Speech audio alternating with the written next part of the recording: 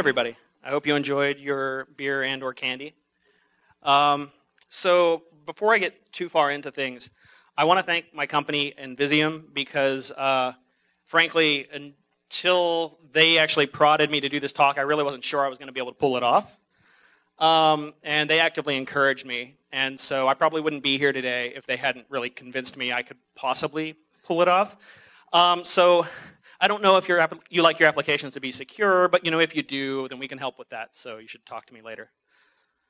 So I've been thinking a whole lot about choices lately. And there are times in our lives where we encounter a fork in the path, where we stop to take stock of where we are, decide where we want to be, and then we pick a direction that we think is going to help us get there.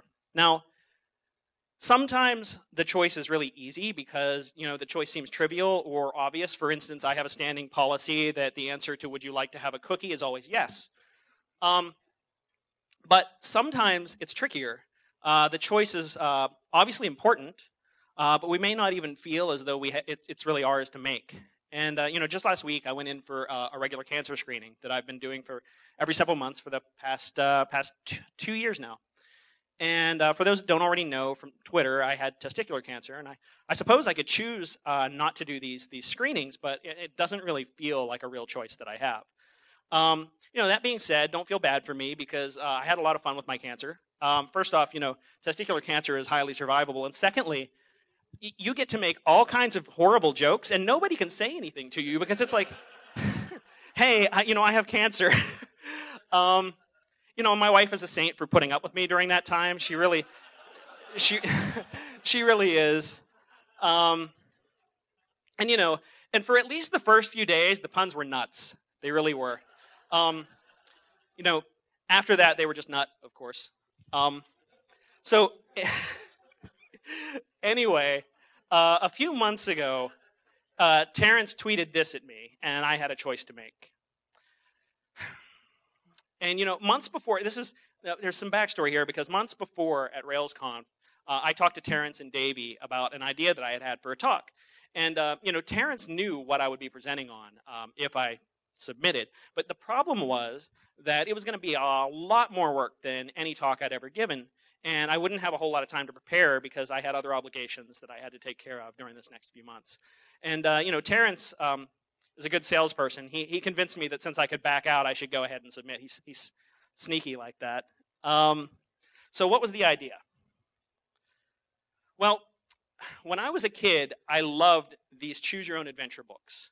The thing that I really loved the most about them was that, not only didn't I know how the ending was going to turn out, but I got to have a say in how we got there. And, for an 8-year-old, this was a huge sense of control. And so the idea that I had was for a choose-your-own-adventure talk.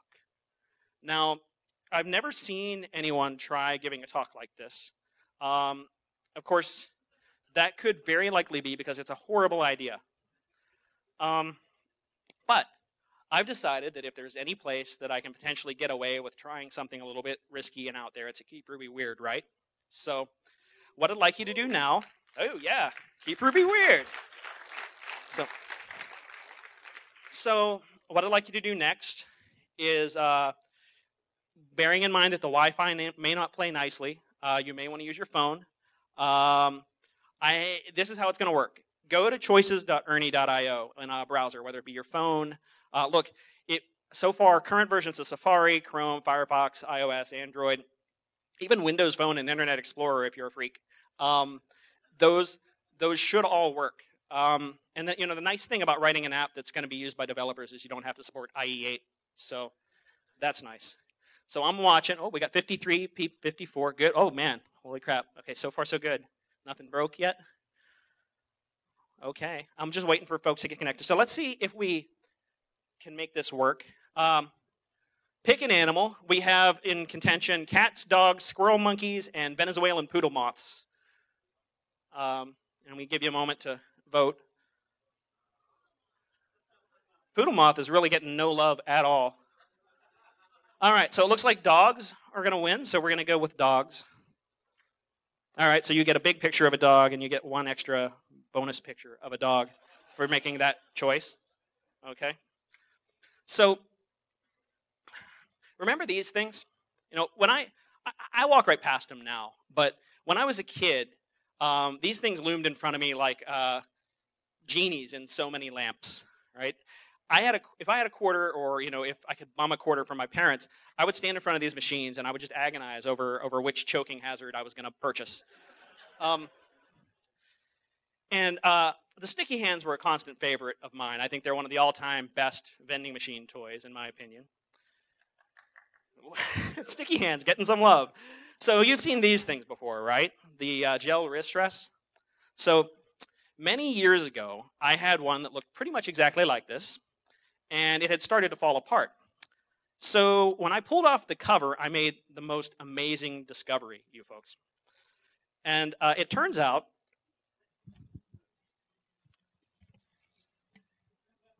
that these things are basically made of the same thing as sticky hands are made of.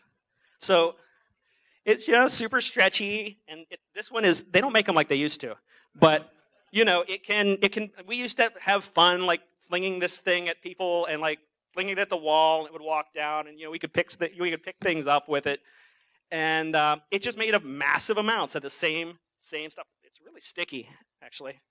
So anyway, one day we made the decision. We named ours Roderick. I don't know why we named it that. We gave it a name. It was named Roderick, and everybody in the office had fun with him. And so we made the decision to see just how far Roderick could stretch. And so I grabbed one end, and my friend Jeff grabbed the other, and you know, he just started walking. Now, he got really far too. Now, because I'm about to drop some science on you, I am very thankful for my gift. So give me just a moment.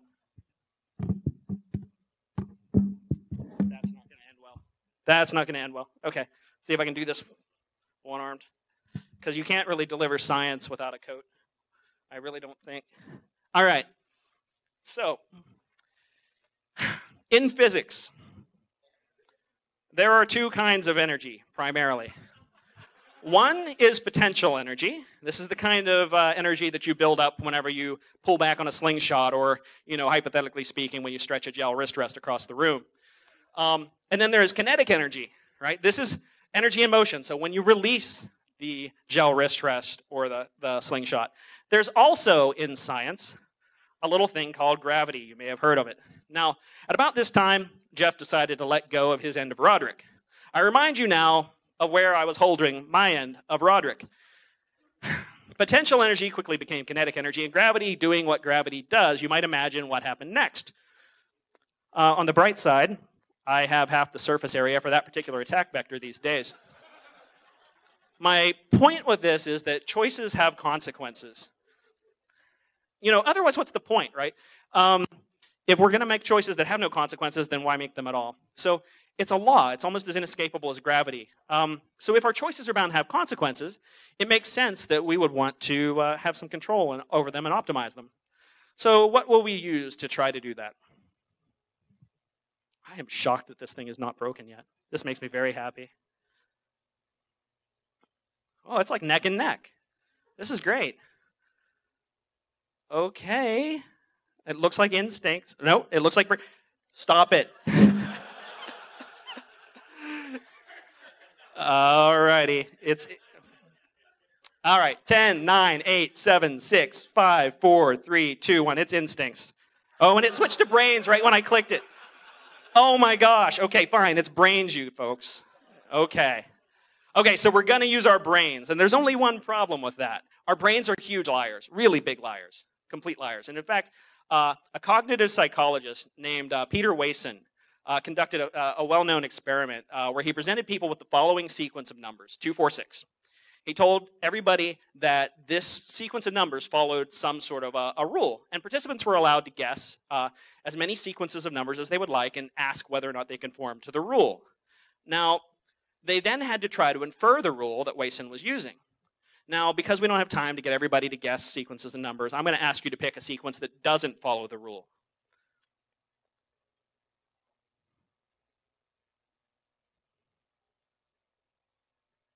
Okay. Wow. You're doing very well. Okay, so the thing is, what I just asked you to do is called indirect testing of a hypothesis, and it's a lot That's something that we often don't do. I prompted you to do it just now. And so it makes things a little easier. But normally we form a hypothesis and then we think of the results we'd expect them to be. And that's exactly what happened in Wason's study. Participants would find a sequence that satisfied the rule that they had in mind. For instance, a lot of them would say even numbers or numbers incrementing by 2. And they would continue to test the exact same hypothesis with every sequence they supplied, even once they were told that that was not the rule. They'd say stuff, they would get really complex. They would be like, pi plus 2, pi plus 4. And for the record, the answer was 642, and his rule was just increasing numbers. It was much simpler than anybody was thinking. Another thing that our brains tend to do, you're probably already familiar with the phrase, a little knowledge is a dangerous thing. Psychologists call this the Dunning-Kruger effect. And put simply, it means that those who know the least think they know the most because they don't know what they don't know. And the interesting thing, I think, is that it's obvious when you think about it that obviously we can't see our own blind spots. That's why they're blind spots. But side note, by the way, I love the title of this article that Dunning wrote, "We Are All Confident Idiots." That's a fantastic that's a fantastic name for an article. So our brains also love a good story. And in fact, we love them so much that our brains are constantly making up stories that we tell ourselves. And we call that the narrative fallacy. And it's basically when we assign importance to events, even when there's no sense to them at all, we just weave a narrative that makes sense. That's why it's called the narrative fallacy. And just because a story is convincing to us doesn't make it right, doesn't make it true. It could be true, but that's not the same thing as it actually being true. Another thing that our brains do, during World War II, we created a branch of government called the Applied Mathematics Panel to do war math. The military called in the Statistical Research Group, which was actually part of the Applied Mathematics Panel, to help with a serious problem. As it turns out, you had about a 50-50 chance of making it back alive if you were flying a bomber during this time. And the military knew that what it really needed to do was add more armor to the bombers, but it obviously couldn't cover the entire bomber with armor because if it did, the thing wouldn't take off. They wanted to keep them in the air. That's a good principle for airplanes, is that they go into the air. So they had records of where the planes that had returned from enemy territory had actually taken the most damage. And so over and over again, they saw bullet holes accumulating along the wings, around the tail gunner, and down the center of the body. And so they went to the statistical research group and they asked them, please use your war math to help us decide where to put the armor. And so, as it turns out, and you folks are doing very well on this, by the way. You're really impressive. Very impressive crowd, and I'm not just saying that because I want you to like me. So, as it turns out, we have something called survivorship bias.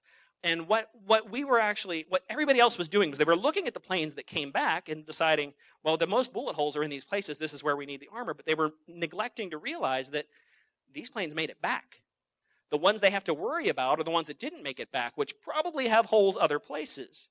And so the holes showed where the planes could be shot and still survive the flight home, but the armor needed to be elsewhere. So none of those places needed armor. But we're not really any better. We have heroes. We look to rare success stories in our industry, and we strive to emulate their success. And all the while, we miss out. We miss out on opportunities to learn from failures, both theirs and our own. Even if we were to ask our heroes to candidly share their failures, their honest answers would be tainted by the same narrative fallacy we talked about just moments ago. They, like we, are just as likely to overemphasize reasons for their results and to downplay the roles of things outside of their control. And this is just a small selection of some of the ways that our brains can't be trusted.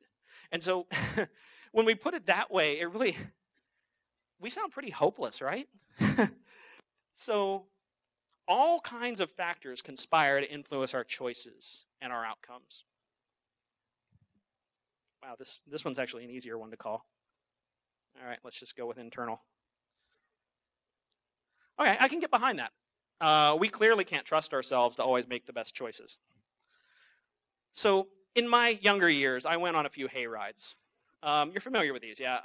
Folks think it's a great idea to load a bunch of people into the back of a trailer filled with hay. Now, as somebody who's had a long time allergy sufferings, I'm not really, this perplexes me as to why anybody thinks this is a good idea. Still, I went on a few. And on the bright side, there's always a bonfire, and you get to have hot chocolate and marshmallows and hot dogs and stuff, so that's cool. So the hayride's over. We're at the bonfire, and I'm standing off to one side. I'm minding my own business. And to my surprise, two very attractive young ladies came by to chat with me. And this really confused me because I was nowhere near as handsome as the two young men in this purchase stock photo here. This was me. Eat your hearts out. So naturally I panic. I actually start trying to think,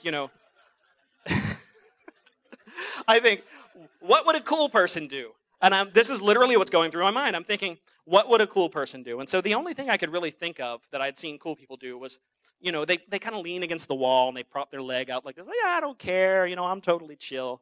There was a problem with this plan. As it turns out, there was a basement window that was directly behind me. And so the spot I decided to prop my leg up on actually sent shards of glass showering down into a basement kitchen where two elderly ladies were making hot chocolate for us. So that went very well. So I want to talk about something a little different relating to internal factors.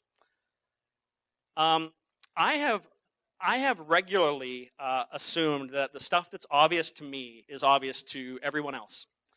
And for a long time, yeah, this is great, right? Somebody actually felt the need to put a warning label on a bag of peanuts that says it contains peanuts.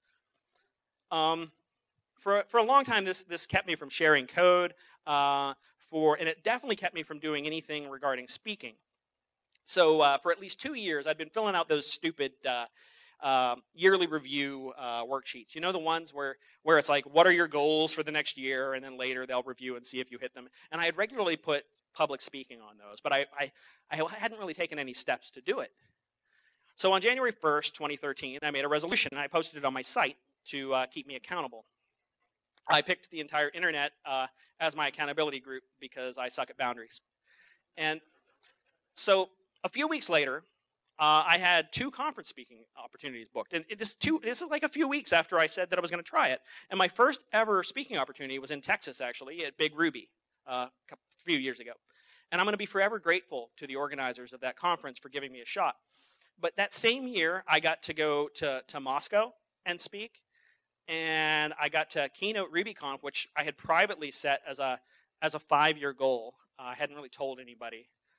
And then this year, just a couple of months ago, I got to go to beautiful Barcelona and speak.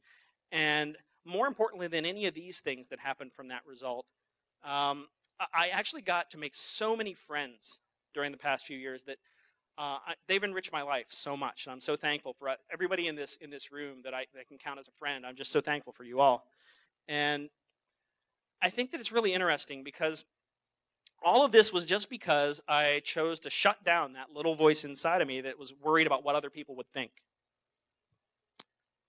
So I don't ever claim to be the smartest guy in the room. And it turned out that the hayride and the speaking thing actually had a few things in common after all. They weren't completely different. I didn't recognize this until a lot later. But nearly every time I've opted to be inauthentic because of what someone else might think, I've missed out somehow. And, look, I want to be very clear. I am not you. This is not a prescription for what you should do. But what I'm saying is that the patterns you might see in your life are going to be different. But I can promise you that if you spend some time, you're going to spend your entire life stuck with yourself, like it or not. So if you spend some time figuring out these kinds of patterns, it's going to be worthwhile. So which one are we?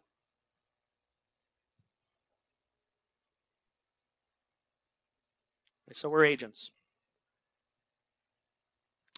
Now, when we say we're agents, we don't mean we're like Horatio Caine, though I think we can all agree that would be awesome. What I mean is agency. We're talking about agency, and this is the power that you have to shape the world around you in ways that are large sometimes and sometimes small. An agent is something you are. And with that, I would like to point out that that's on your bingo card, that you are an agent. And, yeah, Krago, I think is how you pronounce this. I have Krago now. I don't have time to collect my hug from Aaron, so unfortunately I'm going to have to put that on hold until later. So I believe that as a member of the human race, you're an agent. Your choices are shaping the world around you. And the interesting thing is that, we exert our agency whether we want to or not. It just happens. Sometimes it's involuntary, but we're still shaping the world. Now, if we contrast that with a victim, I want to be very clear what I mean when I say victim. We are not talking about people who have actually been victimized. There are people that have actually been victimized, and this is not what we mean. We're talking about a victim mentality, and this is a really important takeaway. While an agent is something you are, victim mentality is something you learn. And I'd like to think that if it's learned, it can be unlearned. There are plenty of situations where maybe even you really are victimized, but you can choose not to let the victim mentality take over. I've been volunteering as a counselor for about 7 years now. And I've dealt with folks in some pretty desperate situations that I would not wish on anybody. And some who are pretty far towards the other direction on the spectrum.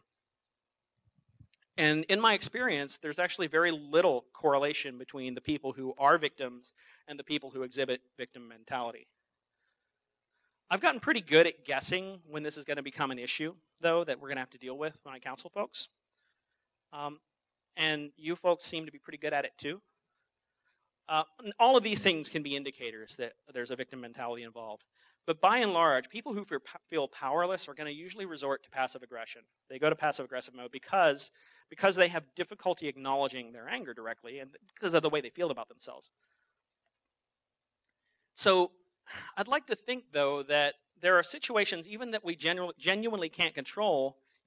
Things happen, life happens. But we should be looking for things that we can or even did control. Even when you can't control the outcome, you can control how you react to it. And this is something that sounds really trite, but it's something I have to constantly remind myself of, because that might be the only control that we have in some situations. The point I'm trying to make is that you're an agent and agents choose. I'm going to make a guess that at least a few of you recognize these two images. They're the symbols of the Alliance and Horde, factions in Blizzard's MMO, World of Warcraft. Years ago, I played World of Warcraft. I played a lot of World of Warcraft. Oh, poor me. This is a screenshot of a friend and me posing with King Magni Bronzebeard. He's the Dwarven King. We were the only two Dwarven Grand Marshals on the Argent Dawn server. If you know what any of that meant, we should talk later. So I swear there was a point to this. We'll come back to it later. If we're agents, we are literally always making choices. We're making them whether we're conscious or not, and as Rush told us, even if we choose not to decide, we still have made a choice. So hang on, I have something I need to do.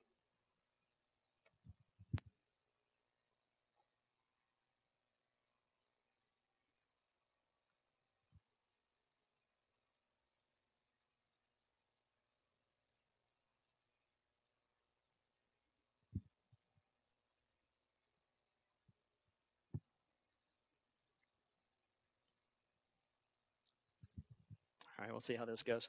Have fun with this. It's actually working. Oh man, this was the thing I thought was going to crash. So the problem is we make so many choices without realizing it. In my World of Warcraft story that I promised I would get back to, Grand Marshal was a rank that you had to attain by playing a whole lot of PvP, or player versus player activity. In PvP, you had to, at the very last ranks as you were grinding for Grand Marshal, you had to put probably at least 8 hours a day into the game. Now, I had a regular day job. I still put my 8 hours in to get Grand Marshal. I was operating on about 3 hours of sleep for select star from users. I love you folks. So I'm so distractions. Anyway, okay. So I'm like, okay, I need to be Grand Marshal. I got really invested in this Grand Marshal thing. I'm putting in 8 hours a day on that. I'm putting in at least 8 hours a day on my job. I am trying to have some family life. I'm trying to like, take care of things like feeding myself, which I hear is important.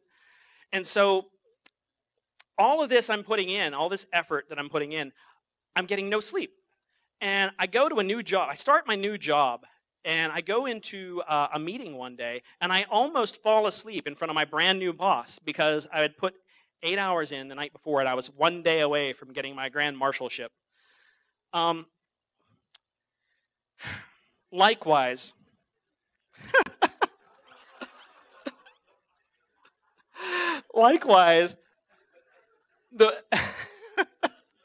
there's a reason this is up for so long, by the way. And the point is, in this particular story, right, I didn't realize at the time, but I was making a choice to emphasize these accomplishments because I wasn't feeling like I was making much accomplishment in the rest of my life. At the time, I was in a failing marriage. I was in a very unhappy situation in a dead-end job as far as work went. I was probably borderline depressed at that point, and I was putting in this time because at least I felt like I had some control. I was making that choice at the time unconsciously. I hadn't reflected on it at that point. I didn't understand what was going on, but that's what I needed. Likewise, we work all day sometimes, and we run out of time, and we think we underestimated how much time we had, but we didn't. We chose to be distracted. Guess what? We probably got up in the morning and we got online and we got on Twitter and checked Reddit and fired up IRC and Slack and all of these possible things. And then we look at the end of the day and we realize, well, there were all of these things that were so incredibly distracting to us and we think they just happened. But we chose. We opted in. We turned on that fire hose. Look, it's good to make good choices, but it's even better to understand why you make them. And it's even better than that to start noticing the choices that you didn't even realize you were making. And look, even good choices might not be the best ones. For instance, let's say, we're talking hypothetically here. Maybe you've got writer's block for a talk that you're working on, and you want to take the time to build a fully functional chat application for a single slide to show on your screen. All right, anybody have anything last to say? Because this is going away. Oh, the helicopter will stand by us forever. All right. So, you are fun. Okay. So, this by the way is Yak Bieber. I found him yesterday online. This is about intentionality. We have to choose our choices. Sounds very meta, right? Be conscious about the choices that you're making. I had no idea how this was going to turn out when I told Terrence yes. As of 3 days ago, I was building this very slide you're looking at right now and stressing out over whether I had chosen the right content to include. And I didn't even know how it was going to turn out when I got up here on stage in front of you, because there are a lot of slides in this talk that you never saw because of the choices that we made along the way. Did we choose wisely? Well, that's the thing. The real adventure is in not knowing how the story ends, isn't it? Thank you.